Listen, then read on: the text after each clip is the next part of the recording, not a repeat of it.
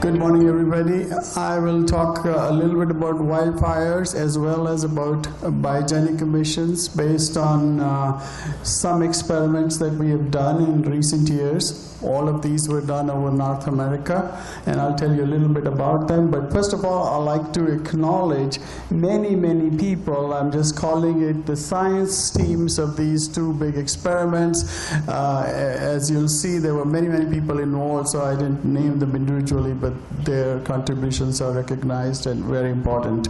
I don't think you need to worry about what these acronyms stand for, but just remember that the Seekers is pretty much over the continental United States, and Arctas is the part I'm discussing would be over the boreal forest over Canada.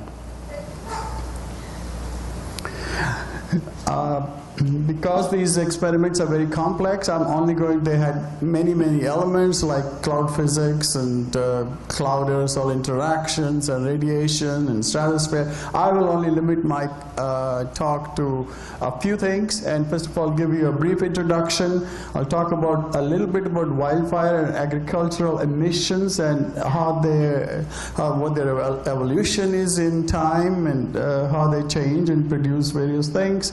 I'll tell you a little bit about some simulations we have done when these fire emissions interact with urban pollution.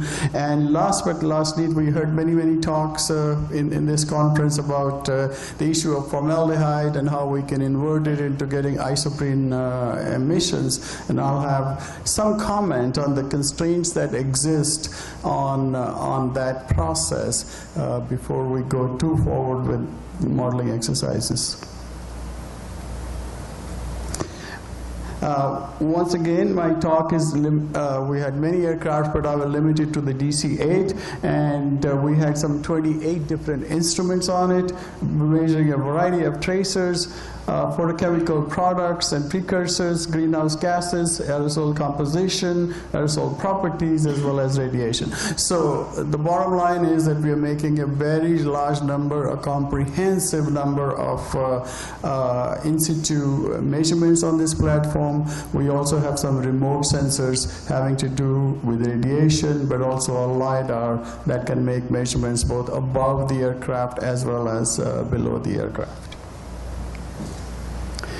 As you all know, fires are increasing. This is the upper graph is from Canada, where they're trying to relate the increase in the acreage burnt over Canada as a function of temperature and global warming. And also in California, we are seeing a very increased frequency of fires, whether this is due to drought conditions or is associated with some sort of warming.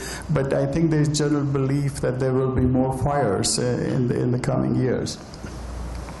This is a brief description of the two experiments. The Arctas experiment is, this region burns every year, and there is a lot of fires. These are the boreal fires, and we specifically went there to investigate them in 2008.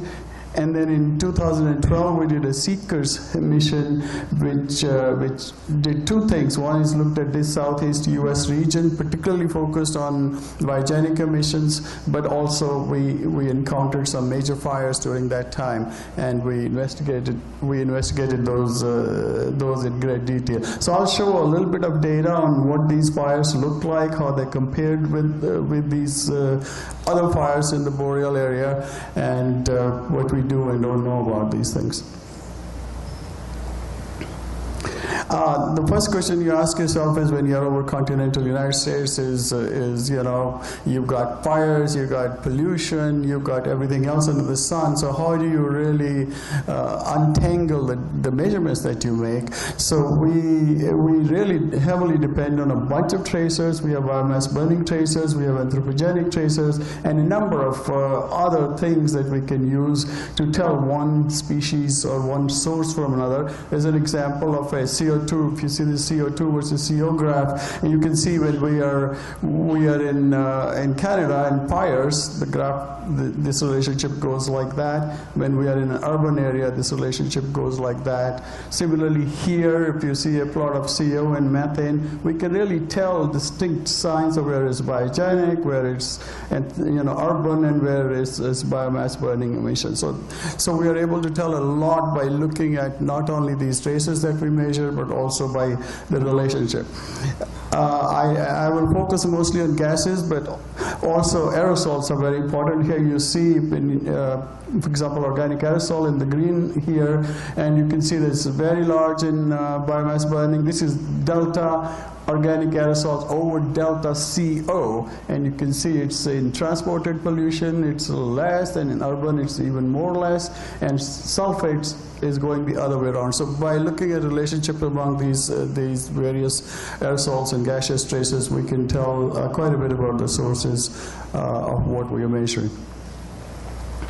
The first thing we do is get the background over the atmosphere, because this is a changing phenomenon. So this background of a variety of species, as you see here, is for cases where there was no anthropogenic pollutions. In other words, things like CO and all were very low. You can see the profiles will tell you methane is essentially straight all the way up to 12 kilometers. CO2 is straight. Some of the species like methanol are showing some trends, and we know that there are biogenic or other sources on the ground that are unrelated with pollution. So when you see in the next few graphs something called a delta, that's delta is over these backgrounds. So at each level, these backgrounds were calculated from these observations, and then something was subtracted from there. This is a major fire that occurred in 2013. It's called the Rim Fire. It lasted more than 2 weeks, and at the end, about 300,000 acres were burned. So we were doing an experiment at that time, so we had the opportunity to go and study it. We had another aircraft that was able to study it a little bit later. So this was a big fire. You can see some satellite information here, and we essentially followed some of these fire emissions over a 2 to 3 day period.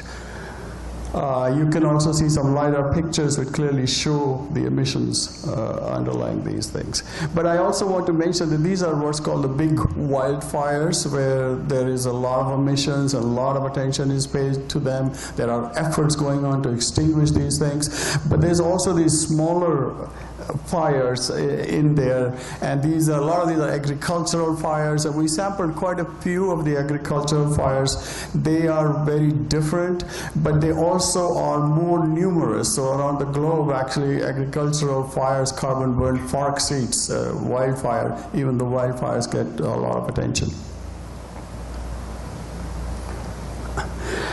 So one of the typical things that we are finding in these fires is that the chemicals are released in very strange ways. There is no simple emission factor you can define, because it depends on, you can take the same type of combustion process, same conifers, these are all conifers basically, but they're very much dependent on the type of fire, how hot it is, whether it's smoldering. And this is an example of a tracer itself we use, which is acetonitrate. Ian Galvelli talked about it in the background atmosphere. But if you look at fire, this is flaming in this region and then slowly going to smoldering in that region. You see that huge change in emissions that is taking place. It's a highly nonlinear process. However, other gases are changing as well. So if you plot CO versus CH3, they're still following in a line. So there are some basic relationships that are maintained, even though things are changing rapidly with the type of fire and really the nature of combustion. So this is one of the things that we were very interested in is methane emissions coming from these fires. And as you can see here, both these aircrafts, one is an AMC aircraft, it's called the Alpha Jet, went in there also. The DC-8 went in there in the dark blue line.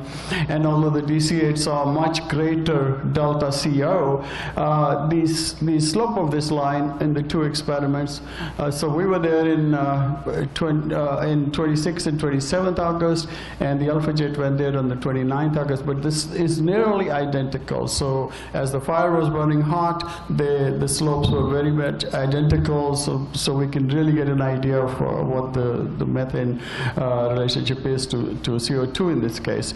But 10 days later, the slope had changed dramatically, and so now it's here. So you're getting much more methane burnt once the air had, once the fire had cooled down a little bit. And this is indicated here in these graphs, where the blue line is here, and then 10 days later we are here. This kind of phenomenon seems to be applying to all kinds of other traces as well, other gases as well. And so I'm just giving examples of ethane, toluene, methane, what have you, all doing the same thing. As the fire gets a little bit cooler, you get more emissions than as it gets really hot. This is a comparison of fires in the boreal region and in the continental U.S. region, and this is, I'm just taking examples of two species, acetone and methanol, and as a function of acetonitrile, and you can see that they are significantly different, at least by factors of 2 and so on. So this is largely, if you plot them as a function of sort of the combustion efficiency, they seem to both follow on the same line. But you see more green signs here, which is arc test, than red signs. So the reason for this probably is that those fires really ran much hotter for a longer period of time than these fires. So we have much more emission of these species in the CQS campaign than we did in the arc test campaign, but fundamentally their characteristics are similar. However, it depends on how the burning takes place. Some comments about agricultural fires. So agricultural fires had many of the same features, but there were some differences. We saw lots of SO2 coming out of agricultural fires, much more than in the wildfires. However, even though it looks a lot, if you add it all up, it's still about 1% of fossil fuel of sulfur, but indeed there's a lot of sulfur coming out of these fires. Similarly, there's a difference in for example, PAN, which is peroxyacetyl nitrate as a function of the total reactive nitrogen, much higher in wildfires compared with agricultural fires. There was also hydrogen chloride coming in these agricultural fires, and that was about 15 times larger than in wildfires. So these small fires contribute a lot of different things, and there's a lot of them, and we have sampled some of them to get an idea of what the differences are. So what happens to these fires once they are transported over a couple of days in the atmosphere after release? So in this experiment, we were able to sample them over at least 2 to 3 day time period. So this is a plot it's going over. It's a plot of delta, let's say delta ozone over delta CO. So we can, by doing delta C ratios, we can remove the dilution effects that are taking place. So initially, for very short fresh fires, there is virtually no ozone formation, and at the end of these fires, in about 2 to 3 days, we are getting a delta O3 over delta CO of about 0.1. This is the red line is what we see in the boreal fires, and the black line is what we are seeing here in the continental fires. So pretty much the same. So the question we don't have direct answer for what happens after that, after 2 or 3 days, and these may continue to go up. But one of the things that is happening is initially the fires have a lot of NOx, but it's very rapidly depleting, and it's getting converted into things like peroxyacetyl nitrate, which are more stable species. Beyond this point, the NOx will probably be controlled by the pan that has been produced as sort of a reservoir species, and so this may go up some, but probably not a lot. So this kind of limits the amount of ozone that is produced in these plumes. Oh, okay. So this is an example of the very early times where you can see the pans are getting formed very, very quickly. This is an example of an agricultural fire. For organic aerosols, I won't go into it, but there is indication. Ouch, there is indication that there is some formation going on towards the end. I will basically, since my time is running up, say a few words about the formaldehyde situation. So we measured all of the formaldehyde products. There is a whole scheme for isoprene oxidation. The main theme here is that when you have high NOx conditions, you are producing formaldehyde, and when you're in low NOx condition, you're producing aerosols. The question then is whether you can take this and back calculate isoprene, because you can measure formaldehyde through satellites, and there are some issues. The good news is that when you have in a high NOx environment, there are several products. In this case, these are the isoprene nitrates, very nicely correlated with formaldehyde. Formaldehyde is also well correlated with methylvinyl ketone, methacrylene, and some of the intermediate products like isoprene epoxides are correlated with organic aerosols. But going from there to there is still not possible. However, there are some really difficult intermediates in between. Okay, so basically the hydroxyl situation is very bad. So until these things get sorted out, it's not simple to go from here to there. Having said that, I'll just end this and just simply say that we have lots of data. There'll be some presentations at the AGU, and these data are available to all of you. Thank you. Thank you very much.